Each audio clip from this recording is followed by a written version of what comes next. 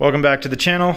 I want to go over a hotly asked topic about throttle position sensors. Everyone with Megasquirt that is new that I've seen recently has a lot of questions about this, and I wanted to shed a little bit of light on it.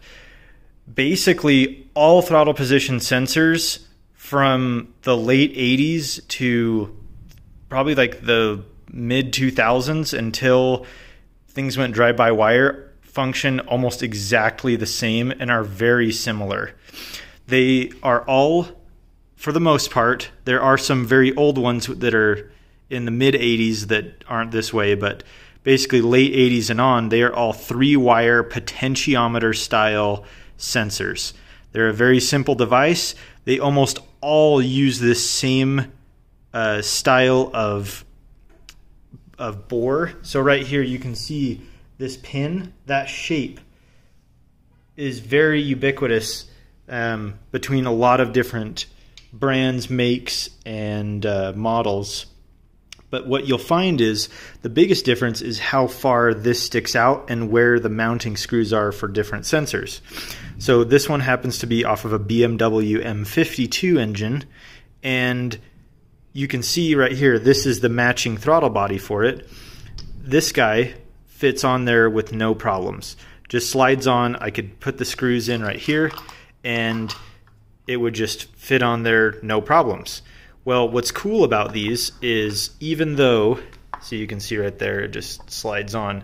Even though this is from 1997, I can take a 1985 BMW, this is off of an M30 engine, I can put the same sensor on this throttle body. The difference is, you can see right here, this piece that connects to the center of the throttle plate sticks out a lot further, and the mounting is in a different position. But guess what? That doesn't matter, because when you have Megasquirt, it just needs those 3 wires of a potentiometer style throttle position sensor, regardless of what brand it is. It just needs to see those 3 wires connected and get a signal from whatever your throttle plate is.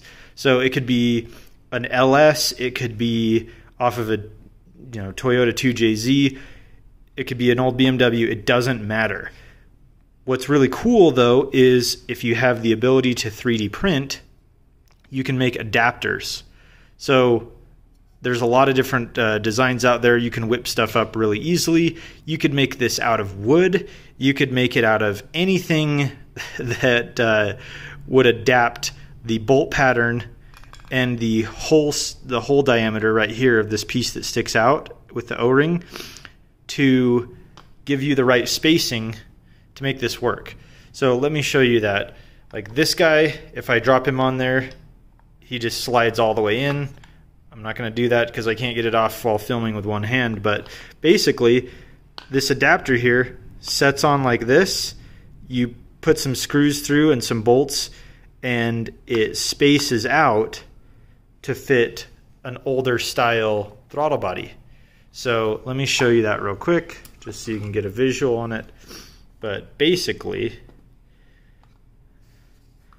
you just drop this guy on there, put the screws here. There's a little adjustment back and forth on these screws just so you can get it so it's somewhat centered in the range of motion, because these don't continually spin all the way around. They go back and forth a certain amount. And then this guy just slides on like that, and you can screw it on. But what's cool is this concept isn't just BMW. This is anything. And there's tons of different adaptions out there where you can use Honda throttle position sensors on Toyotas, and Toyotas on BMWs, and BMWs on Hondas. It doesn't matter. So don't worry about it. Just make sure that you have it wired correctly and adapted to your throttle plate, and you're going to be fine.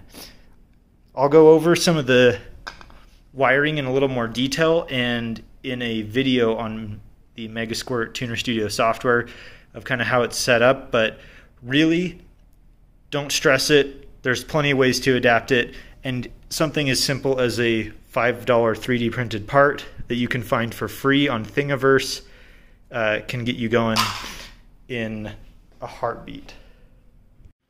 We're back in the studio. I've got a few examples here. Let's get into it. You've probably seen a potentiometer in the form of a knob on like a guitar amp or something that is older, like a volume knob on an amplifier or something like that, where basically you just start at 0 and you go over to 100, and that's like your range right there. Well, this is exactly what your throttle position sensor is doing. It's telling your ECU a value. It's not exactly the same values as you would use for an amplifier, but it has a value of 0 to 100. That's what it's telling you. When the throttle plate opens, it's saying 0 to 100. And it uses, like I said, 3 wires. I'm going to show you an example here. You have power, which is a 5-volt reference, your signal, which goes to the TPS wire on your Megasquirt, and then ground, which is sensor ground on your Megasquirt. And if you want to know how it works, it basically just gives you a variable resistance between positive and negative, the 5-volt reference and the ground, and your middle pin, which is the signal, has a wiper that goes back and forth between a wire that connects the ground and the positive, and it changes the resistance. So you'll get like, 400 ohms down to like 30 ohms, something like that. And that's all an ECU needs to see. This is a Speeduino. They're very similar to Megasquirt products, but what I'm trying to get across here is it doesn't matter if you have a Link ECU, a Speeduino, a Megasquirt. They're going to have some spot for throttle position and VREF, which is voltage reference, a 5-volt reference. And this particular model has VREF return, throttle position return, which is just a sensor ground. And you just take the TPS, hook it to this middle one, and then you put 5-volt reference, which is going to be the VREF on one pin, and then you take the TPS return, which is actually just ground. So you take sensor ground from whatever ECU it is, and you put it to the other side. Make those a solid connection, hook it to your throttle body, and that's it. Really, it's that simple. Many aftermarket ECUs and OEM ECUs use the same method, and it can be very simple. Even if you wanted to, you could rig a potentiometer that you found on eBay or Amazon to work on a throttle body. Obviously, it wouldn't be the best way to go because there are a lot of throttle position sensors that just work for those specifics, but even a carburetor, you could rig a throttle position sensor if you needed to data log on that. It's really one of the most basic sensors on an engine, and I hope this helped you learn a little bit more about how they work. Feel free to like, comment, and subscribe. 97% of you are not subscribed, and it would help the channel grow if you like to see more content like this. Thanks. Have a great one.